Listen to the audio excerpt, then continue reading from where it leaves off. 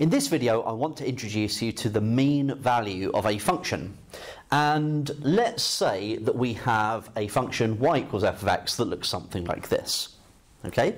So the idea is that if I look at the area between a and b for this curve, which we know would be the integral between a and b of f of x dx. Okay, so we know that that area would be that integral.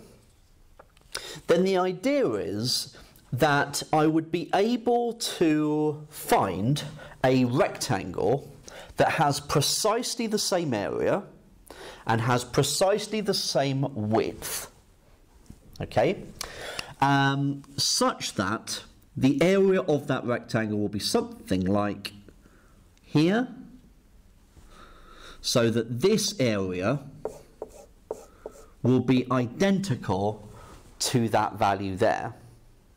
Okay, so the idea of this mean value is really to do with this point here, which we can call h. So we can say that the area of that rectangle would be equal to the base times the height. So the base length is b take away a, and that will be multiplied by h, the height of the rectangle.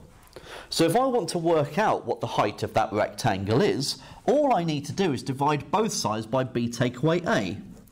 So the mean value of your function h is equal to 1 over b take away a times the integral between a and b of f of x dx. Okay? And that is what we are going to be looking at in the examples in this section.